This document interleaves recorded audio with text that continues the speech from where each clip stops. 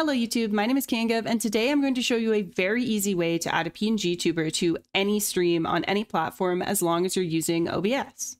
First step, make sure you have OBS downloaded. Second step, make sure you have your PNGTuber image. You need at least 2 images, preferably one with your character's mouth open and one with it closed for the talking and not talking images.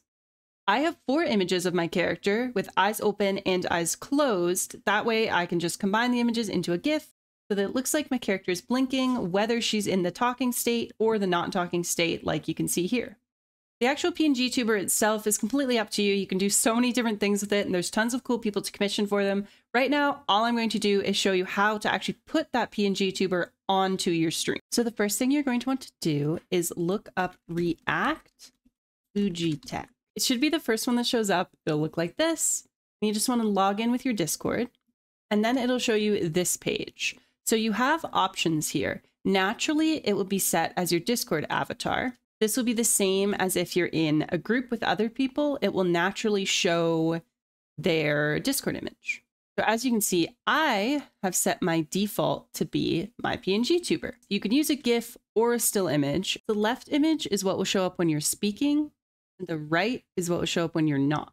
An important thing to note is that if one of your friends also uses the React Fujitech on their streams, whatever image you have set as default is what will show up on their stream unless they go in and edit it themselves. And the same thing, if one of them has a default image set, that's what will show up on your stream. If you don't want your friend's default image or their Discord avatar to show up, you're going to do the exact same thing where they show up under group as you are for yourself, the way I'm about to show you.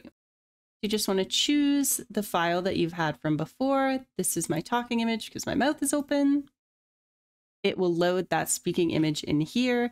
You can change the name of this if you have multiple PNGTubers you'll be using. Mine's just default because it's the only one I use. If you wanted multiple, you would just add another one right here. Exact same thing, select the files for your speaking image, your inactive image, and name it.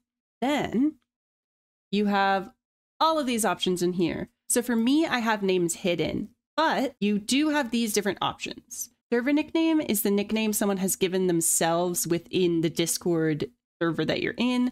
Global nickname is the nickname they have everywhere in Discord. And global username is their actual Discord username. I would not recommend doing global username unless you have permission from everyone in the call. I recommend server nickname or just hiding the nicknames.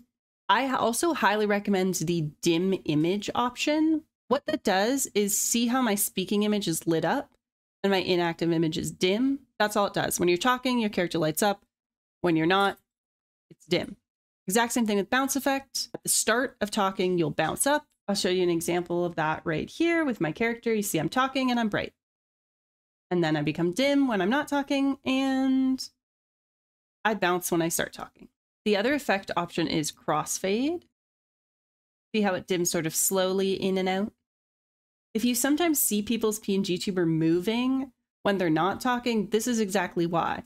Because it's Discord that is picking up this, not your OBS mic. So sometimes Discord picks up more than OBS because OBS has better settings for your microphone. Now that I've joined a Discord call, you can see this is me. This is just me by myself. And if I was in a group call, all of the people in my group would show up right here. These are 2 separate browser sources. The way I have it, I highly recommend keeping yourself and the other people in your call separate. This way you can make yourself, your character, larger than the other ones. Because if people are new to your stream, they may not recognize your voice. They may not know what your PNGTuber looks like. You want it to be obvious that it's you talking. You are the streamer, not one of your friends. So what you do for that is you click this copy button right here. Then you're going to open up your OBS. Sorry, you're seeing 1,000 of my OBS now. You are going to add a browser source. I will create a new one for the sake of this. Call it PNGTuber. Okay. And then you just want to paste that source right there.